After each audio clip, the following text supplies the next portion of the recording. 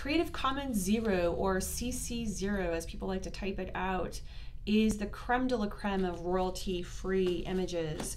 This is because artists have willingly waived their copyright and these images have now become public copyright. Now, it's really cool if you're just starting out because you may not have the marketing dollars or funds for photography, but just know that because they're free, other people are also using them, and you're likely going to see the image on other people's websites and in their brochures as well. So over time, you might want to consider replacing your royalty-free images with truly unique images of your own. Check out the blog post associated with this video so you can learn 5 of my personal favorites. I'll let you know right now that Splitshire and Gratisography are 2 of my favorites, but check out the link to learn more.